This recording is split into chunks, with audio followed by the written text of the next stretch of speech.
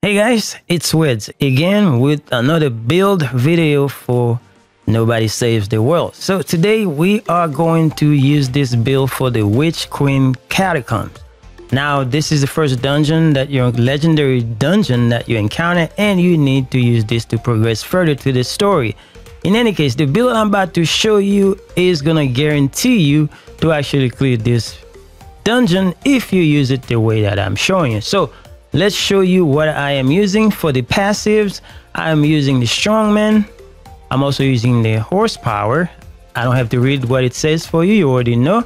And then we have poison tip as well as stone powdered.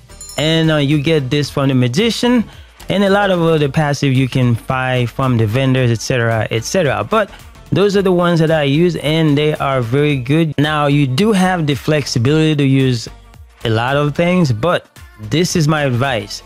If you are going to do this dungeon, do not bring any ability that allow you to heal.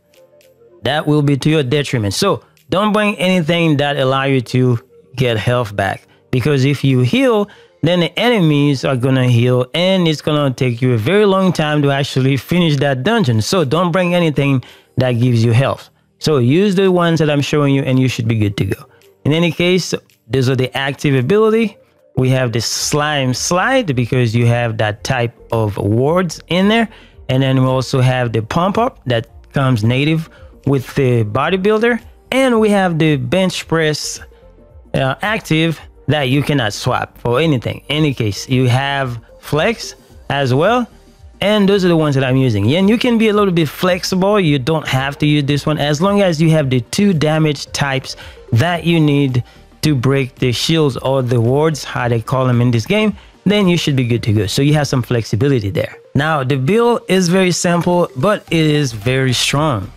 So if you don't have everything because you're very early in the game, then you should be able to do at least 3 active abilities, and you are going to be fine. So as always, to show you how the build works, I am going to show you the final boss fight, and you are going to see what I was talking about. And if you try it, you should be good to go. Then you'll go ahead and destroy these people in this dungeon and have fun. Anyway, thanks for watching.